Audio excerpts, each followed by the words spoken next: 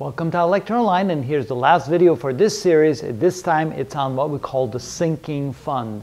What is the sinking fund? Well, let's say that you want or you are going to need a large amount of money in the future. Let's say you have a young child, and you want to save for the next 18 years, so by the time your child is ready for college, you'll have the funds for college. So let's say you want to save for a college fund, and you predict that you're going to need $120,000 18 years from now to pay for college, and you know that you can get an interest rate of about 5% on your investment. So what you're going to do is you're going to start making monthly payments, and you're going to do that for the next 18 years. You just need to make sure that those monthly payments are large enough so that in 18 years you'll have $120,000 in the bank.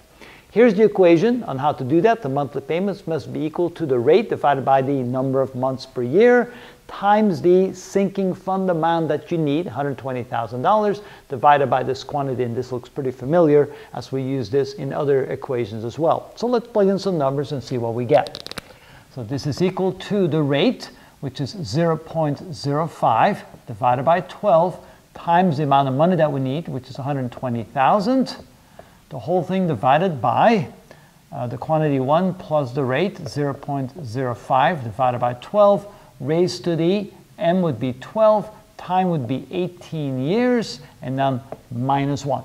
All right, let's go ahead and calculate out the amount. So starting from the denominator here, I have 0.05 divided by 12 plus 1. That's the quantity in here, raised to the 12 times 18 power. So raised to the 12 times 18, that's 216 power. And then we subtract 1 from that, minus 1. We take the inverse of that by hitting the 1 over x button. And then we multiply it times 0.05 divided by 12 and times 120,000. And that means that we have to have monthly payments for the next 18 years going to the bank equivalent to $343.64. So if you know that you can have an investment where you can be earning 5%, and I need a period there, not a comma, there we go.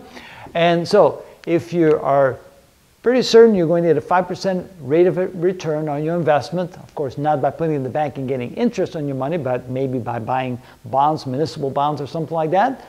If you then invest $343.64 every month, at the end of 18 years, you'll have $120,000 in the bank ready to pay for college. And that's how we do that.